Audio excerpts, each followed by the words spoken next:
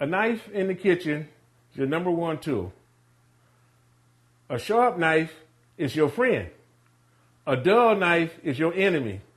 I'm Jawad the chef, and I will show you how to sharpen your knife. How do you know when your knife is not sharp?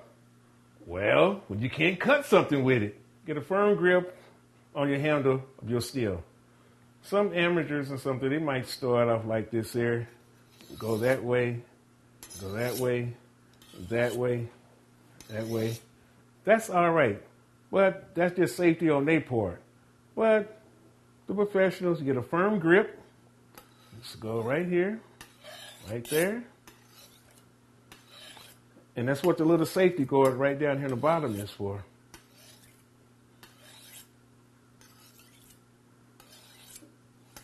You probably do it about 10 times on each side, but be careful.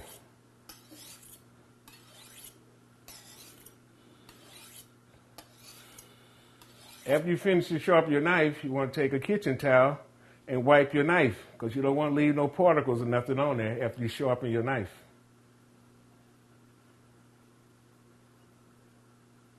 Knives now, you know, they got the ones now they come in all stainless steel. But every now and then you might come up with one of these here. Now this is real steel. You might have like a little rust looking something like on there. You don't have to worry about that. You probably got one of these lying around somewhere, your house or garage, cleaning something with it you shouldn't. But this here will take a better sharp edge.